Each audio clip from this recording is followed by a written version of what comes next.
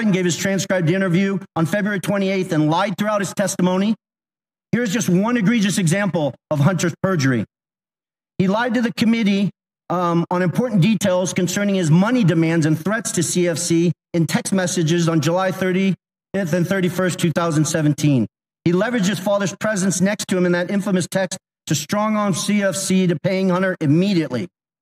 Jim Biden also lied extensively throughout his transcribed interview on February 21st and perjured himself. An example of that, on page 100 of his transcript, Jim is asked specifically, do you recall having a meeting with Hunter Biden, Tony Bobulinski, and Joe Biden?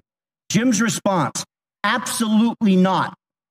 The committee was so shocked by his perjury that they asked him the same question multiple times. Each time he denied meeting with me and Joe Biden. After the committee showed him text messages confirming that I met with Joe Biden, Hunter Biden, and Jim Biden at the Beverly Hilton in May 2017, Jim Biden, with a former U.S. attorney lawyer sitting next to him, still denied that meeting took place. Hunter Biden, in his own transcribed interview, confirmed that that meeting took place. Hunter confirmed his uncle perjured himself in front of this committee.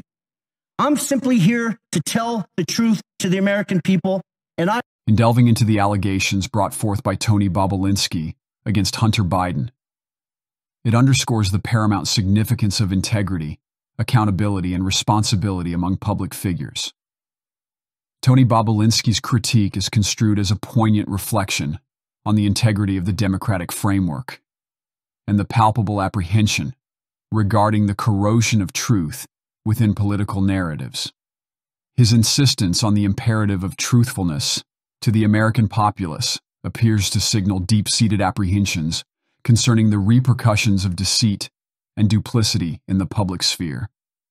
The discourse sparked by Tony Bobulinski's comments encapsulates a pervasive unease surrounding political malfeasance and the exploitation of authority by those occupying influential positions. His testimonial spotlighting queries into the authenticity and integrity of political leadership, coupled with the ramifications of deception on societal faith and cohesion, resonates profoundly.